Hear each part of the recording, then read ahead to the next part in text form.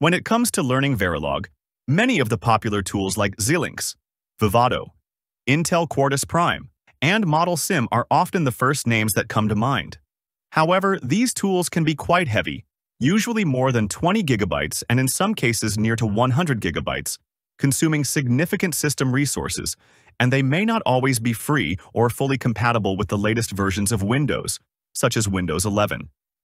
If your primary goal is to learn Verilog without the overhead of these resource-intensive tools, there's a much simpler solution.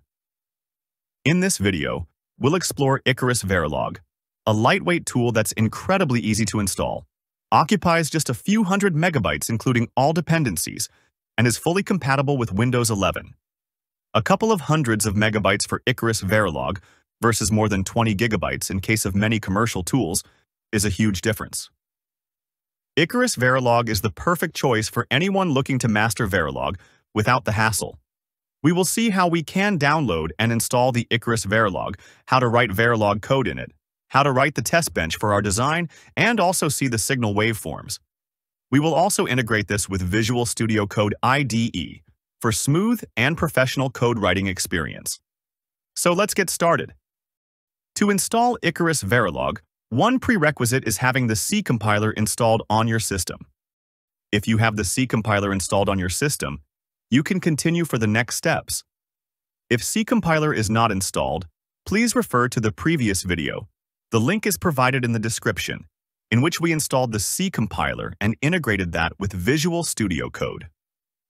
Now, assuming you have the C compiler installed, let's see how we can install Icarus Verilog.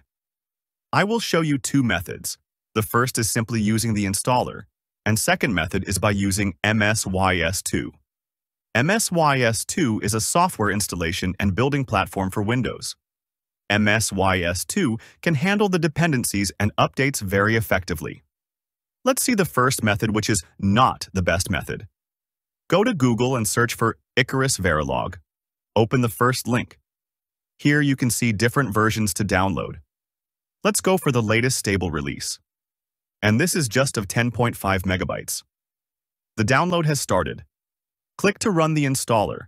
Follow the simple steps. It will be installed in the C drive. This is asking if we want to install GTK-Wave, which is used to show the signal waveform. Of course, we need that.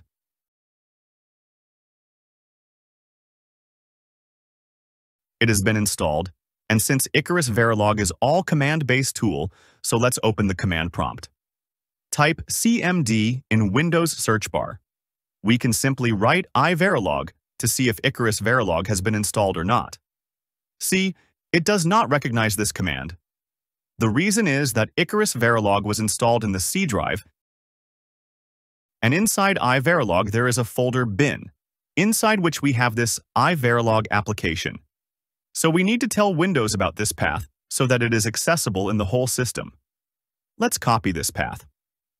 Go to Windows search bar and type Environment Variables. Click Environment Variables. Under the lower section of System Variables, you can find this variable, path. Double-click to edit this. Click New to add a new path and paste the address we copied a while ago. Hit OK a couple of times. Now open the command prompt again. Type the command iVerilog. And now we see some information about iVerilog, which means iVerilog is executed. We can also view the version of iVerilog installed by the command iVerilog -v. And it shows the details about the installed version, and here you can see the version number. Now I will show the second method to install Icarus Verilog by using MSYS2. So first you should have MSYS2 installed, and for that you can follow the previous video. The link is also given in the description. With MSYS2 installed, go to search bar and look for MSYS2 MinGW64. It is all command-based interface. The first step is always updating the package databases using Pacman Package Manager. Use the command pacman -syu. It is asking if we want to install the update. Simply press Y.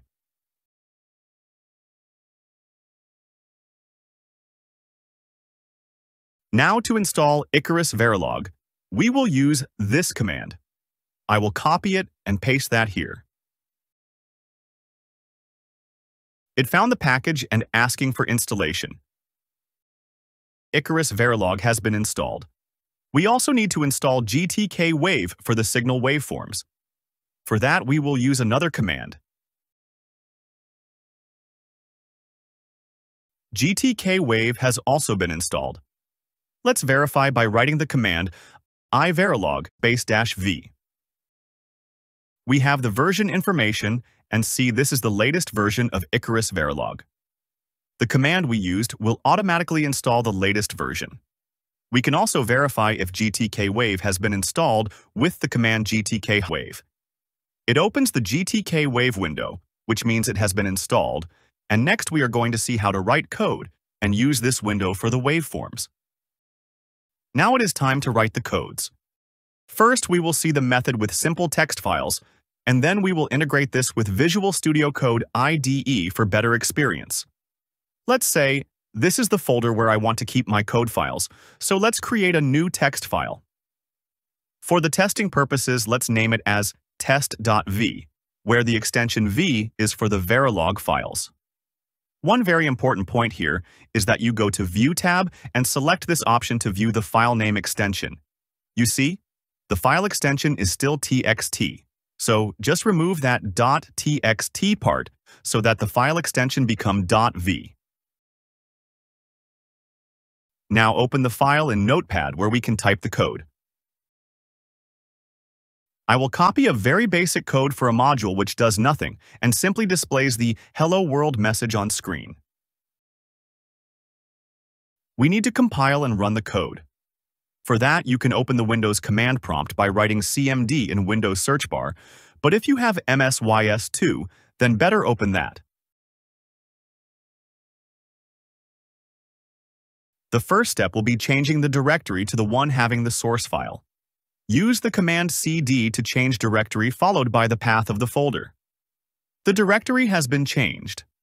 Now to compile the file test.v, which we have in this directory, we will use the command iverilog-o, where o means the output file, meaning we want to specify the output file. I will use the same name for the output file as of the source file, that is test, and the extension will be .vvp. Then a space followed by the name of the source file, which is test.v.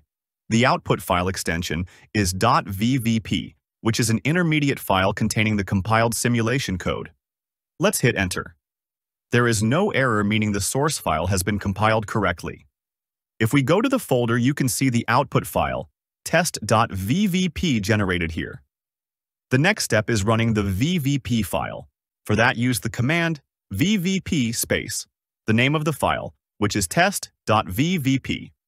See here the output Hello World is displayed. So basic testing has been verified, and now let's do something meaningful and also create the test bench and the waveforms. For that, we will code the full adder circuit. Let's create a file fulladder.v. I will copy the code for full adder module.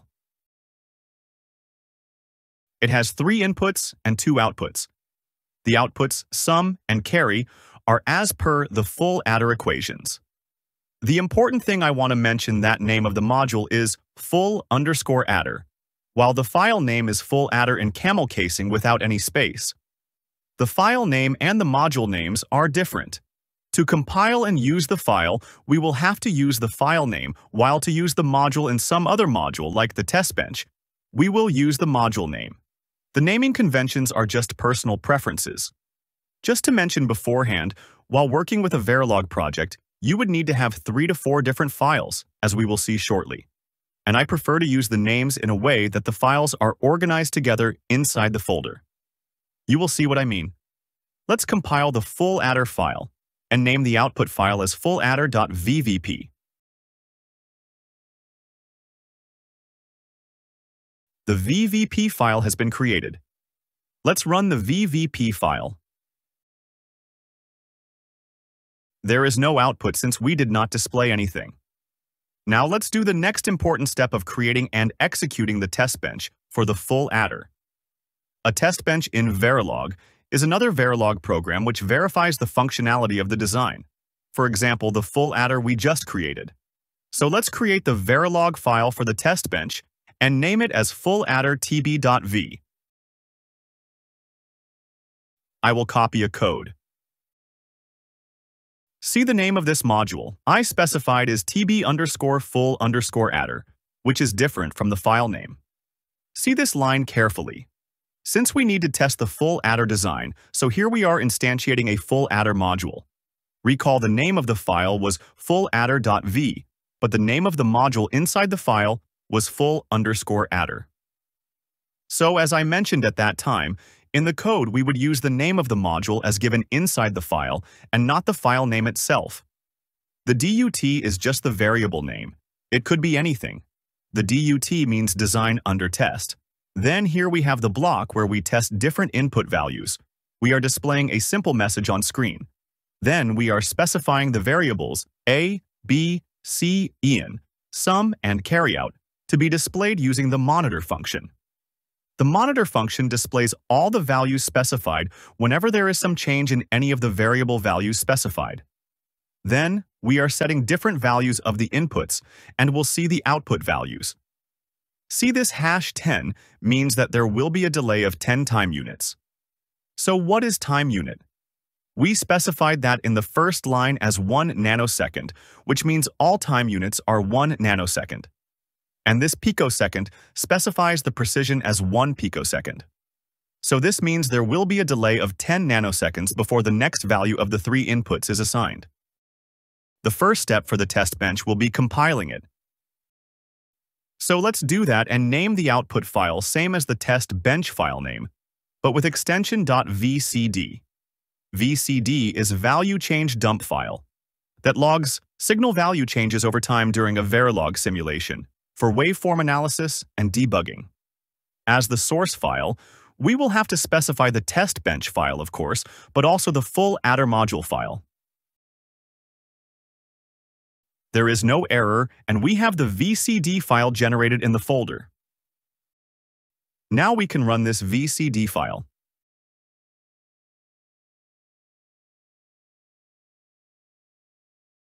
We have the display message, and then the 5 variables we specified in the monitor function every time some value is updated. You can verify for any set of 3 inputs. The carry and sum are correct. We got the correct output of the test bench, but we need to view the signal values as waveform. For that, we first need one change in the test bench code. Before applying different simulation values, we need a couple of lines. Let me copy those lines.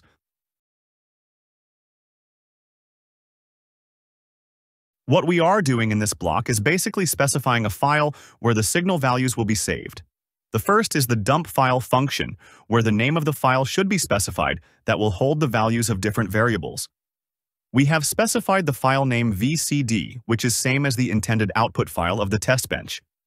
Then we use the dump wars function, and we have specified this very module of the test bench, meaning all variables of this test bench will be dumped. Once again, notice that while referring to the test bench module in code, we need to use the name of the module as specified in the code.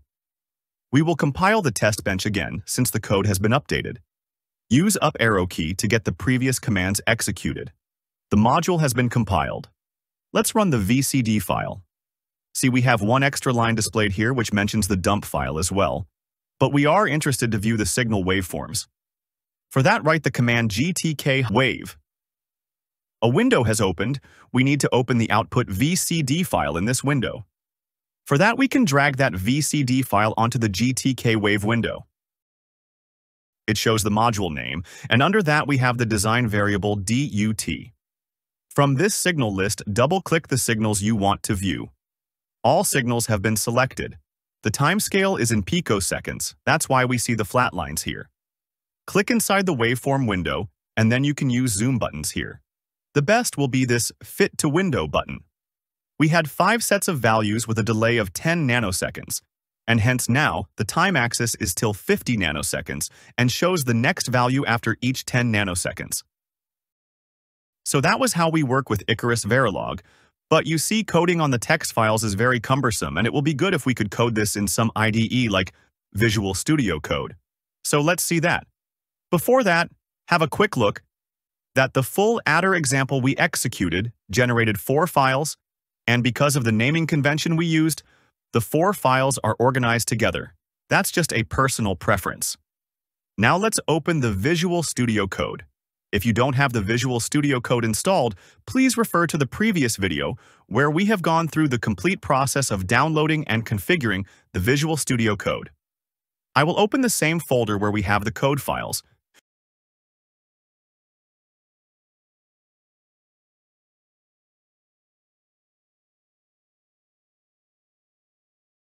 You can see the code is simple text at the moment. To add the Verilog support, go to this extension tab and search for Verilog. You will see a bunch of extensions. You can choose any of these based on ratings and downloads. I will select this one. It is installed, and now let's see the code. You can see the change. Now it is not a simple text but a proper program. You see we get the proper IntelliSense help as well.